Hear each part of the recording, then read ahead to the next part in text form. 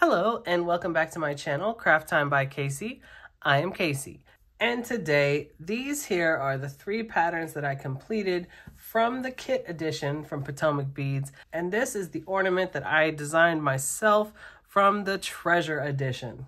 If you are interested in the Potomac bead boxes, I will have all the information in the description box below. I definitely think you should go check them out. Not only do they have amazing bead boxes, they also have an amazing website, and it has just about anything you can need for the jewelry making hobby. So if you would like to see how this ornament right here came about and what my thoughts are on the 3 patterns that came in the kit edition this month, then stay tuned.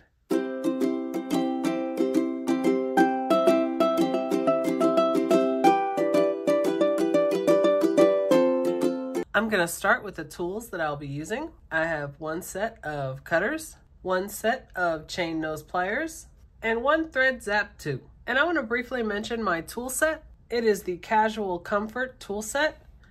And as the name suggests, these are the most comfortable tools that I have found. They are very high quality, very well made, and the biggest thing for me is the size, and I think that leads to the comfort. They just seem to be made for adult size hands. A lot of times jewelry making tools will look like this, just a little bit smaller. You can see the handles are a little bit smaller as well, and ever since I found these tools, I can't imagine using anything else. So I will have these tools linked down below along with everything that I use that did not come from the bead box. So as you can see, I have already started. I made the first 4 strands here, the fringe, and I'm going to be adding 1 more, and they're all done the exact same way. And of course, this is the ornament cutout, the laser cutout from the treasure edition. I am also using the bead mix that came in the box. It was a pretty big mix. I have quite a bit left, even after making this project. I am also using the 11-0 bright red Miyuki seed beads that came in the box. And I will be using 8-pound Fireline in the color Crystal, which is this white color. And I always get the 125 yards just because I go through it so quickly. I'm also using a size 10 beading needle. And I have already put some thread on it. Right now I probably have about 2 feet because I'm just doing the last one. I'm going to dump out some of the red seed beads, and I want to show the ones that I have on here. They're all independent of each other. As of right now, they are not connected, so they are all separate.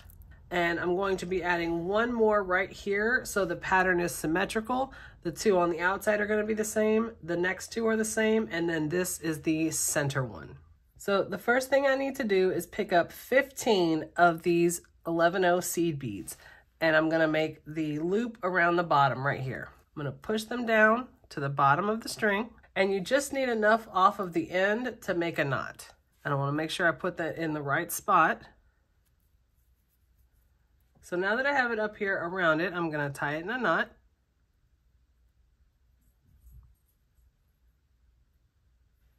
And 1 more. And here's where I use my chain nose pliers. I make that knot as tight as I can, just like that. I like to hold it with the pliers and pull it that way. And that way it becomes a complete circle around the bottom of the ornament. And I'm going to take my cutters and cut off the tail.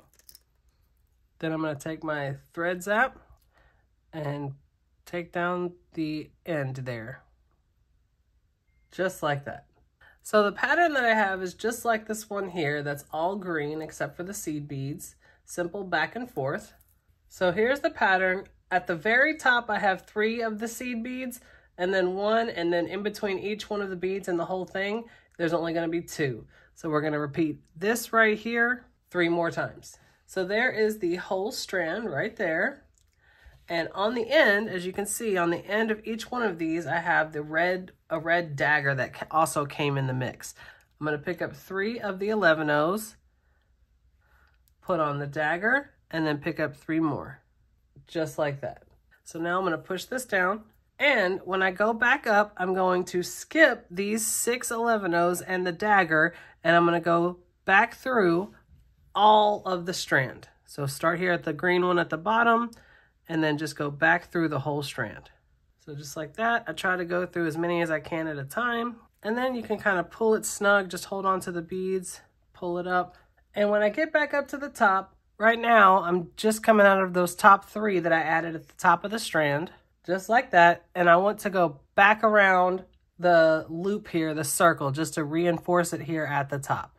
So I'm gonna go through as many as I can get through at a time and go all the way around. And here is how I tied it off. So I just went around the loop. I'm gonna go back down, but not very far, just to either the first or second large bead. And I want to give it a solid tug so it's nice and, you know, straight with no gaps. And then I'm going to tie a knot right here. So put it around, put it through the loop, and then make sure it's in the right spot and tie it off. And then one more time. Nice and snug. And then I'm going to take my cutters and cut it. And I'm going to take my thread zap again.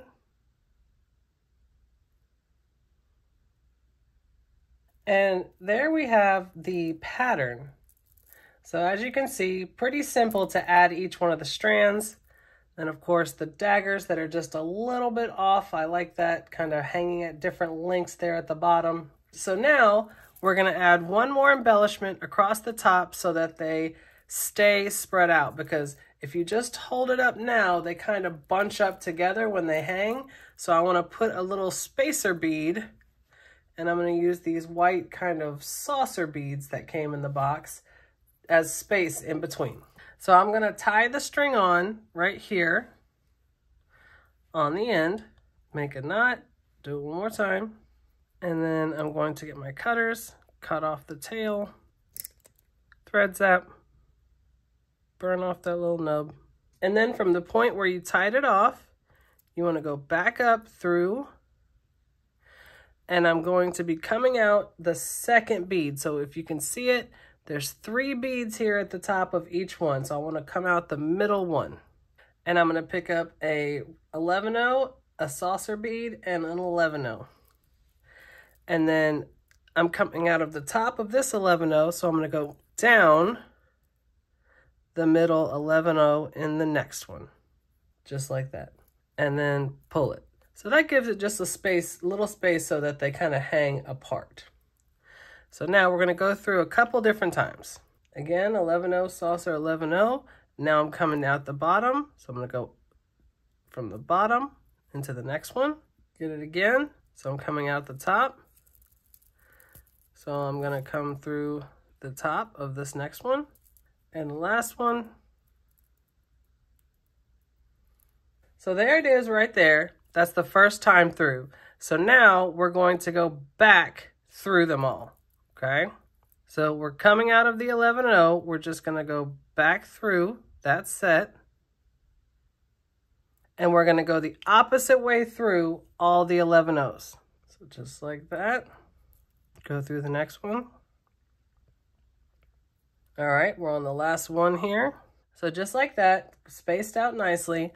And now I'm going to go through the opposite way on this last one.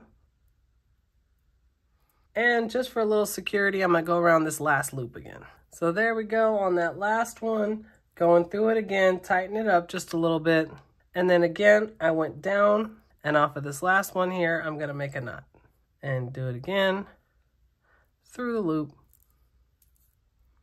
make the last knot. Grab the cutters, cut it, grab the thread zap, and there you go.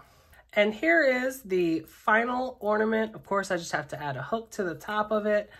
I think this turned out very festive, absolutely beautiful. So now I will review the projects in the kit edition. So the first one I will review are the elegant beaded beads. And of course, the beads were the project here, and they put them on this memory wire bracelet. And here is mine. So the memory wire bracelet itself was very quick, very simple. And here are the beaded beads. So we'll start with this long one. This a little bit longer, kind of elongated. Very intricate, but very, very simple. I was able to complete it without using the video version, just from the descriptions here in the pattern. And then here is the other one. There was 2 different beaded beads in the pattern. Very beautiful. And believe it or not, even though they look so different, they were made quite similarly.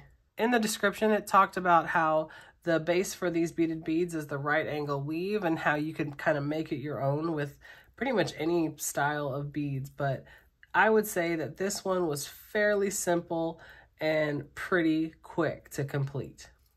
The second one I did was the Jingle Bell beaded ornament. So of course this was a different beaded ornament. And here is mine. Again, this was very, very simple.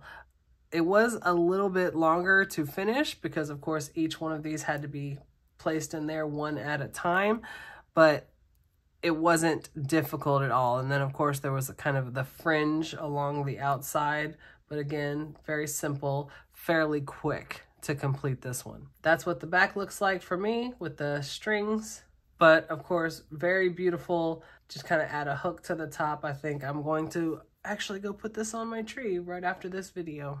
I did pull up the video version of this one just for the fringe. The beads on the inside were pretty self-explanatory, but the fringe, I had some questions about how, I was a little confused on how to put this along the side, but once I saw it, it was very quick. But that's what I love about the video version. It adds just a little extra to help you. So this is the second one. On to the last one. The last one is the Knight in the Cathedral necklace. At least this is the last one that I did. And here is mine. Here is the pendant. And there are a few issues I have with it. I do think it is very beautiful. Aesthetically, I like the way that it looks. I like the fringe and everything. I absolutely needed the video version of this one. I do think that stone in the middle is very nice, but the design on the side, it just feels a little bit loose to me. And I went, secured it, went through it a couple times, but it doesn't feel as secure as some of the other patterns. It is very beautiful, and that stone is definitely not coming out. It's not like it's that loose. It's just not as, I guess, tight as some of the other patterns. That's what it looks like on the back, and this was another issue that I had with it. There's just a little bit too much of the back of the stone exposed. I feel like that could have been filled in a little bit with different beads. And then the final issue I had with it was the actual necklace itself. Now the pattern was for the necklace, like the whole necklace, the pendant, necklace, and everything. But I wasn't given near enough of these bluish gray seed beads to actually do the necklace. In the video version, they used the exact same seed beads to do the necklace part of it. But since I only had a very few left, I mean, maybe I would have been able to do a couple sections. I obviously knew I couldn't use those, and I didn't have that in my stash. So I used some clear 11-0 seed beads because I didn't really have a different blue like this that kind of complemented it, but I thought these clear ones looked nice. And I did the same pattern that they did with the small round beads and then the 8-0 seed bead every 20 11-0s. So I did like that design. And then of course the clasp. So this one was a little bit more challenging for me. It wasn't difficult, but it wasn't as easy as the other ones this time. But I do like the way that it turned out. All right, so now I'm gonna try to get everything on the screen. So here is everything that came in the December 2023 Potomac bead boxes. And this is of course the kit edition and the treasure edition, the finished projects that I completed. And I really do love this fringe on this ornament. I think that that bead mix, that kind of holiday bead mix that came in the treasure edition was just so beautiful. And I just think this turned out so nice. And I also really love these beaded beads, and I feel very strongly that I'll be making some more of these and then kind of using this design as inspiration to kind of create some of my own. So if you like this video and you want to see other videos just like this, go ahead and hit that subscribe button down below and give me a like. Leave a comment. I absolutely love reading my comments. You guys are so kind, and I definitely look forward to seeing you in the next one. Bye.